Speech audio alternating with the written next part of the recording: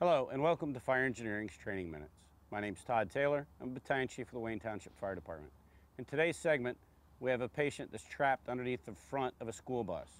We're going to be able to lift the school bus using airbags, and with the advent of our new struts, use the strut to maintain stabilization as we lift. When we arrive on the scene, we have to apply our stabilization.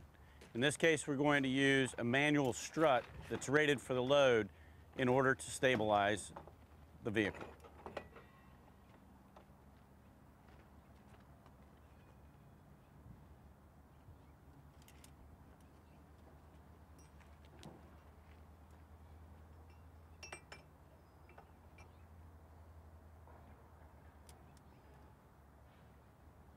Take the slack out of your ratchet strap, tighten your ratchet strap. All we've done is taken any movement that might be there out of the bus so it does not get transferred to our patient.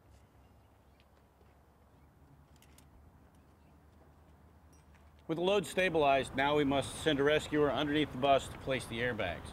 Before we place the airbags, we have to crib to the point of lift in order to take the space out between the ground and the axle.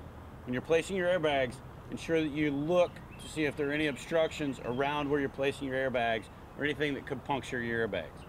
Your airbags are rated at 1 inch of lift, whatever tonnage they are.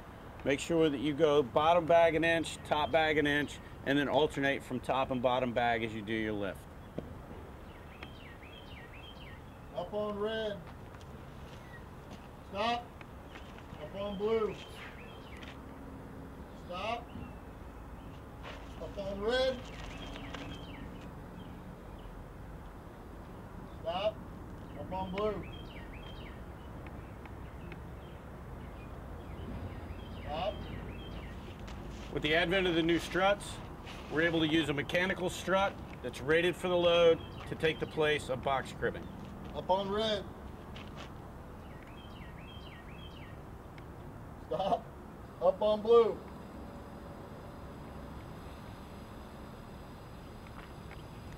Stop. Up on red. Stop. Up on blue. As the bus lifts, the mechanical Stop. strut is tightened and chases the bus up. Up on blue.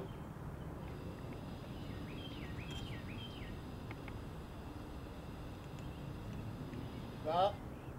Up on red. And we're only going to go as high enough as Stop. we need to get the victim out. Once we're at that point, the strut's locked in place, we remove the victim. The load is held by the mechanical strut, which is rated for the load. The airbags can be lowered if we needed them to onto the mechanical strut. At this point, it's time to tear it down. In this segment, we've shown how we can lift with airbags and use a mechanical strut simultaneously to rescue a victim that's trapped under the front wheel of a bus.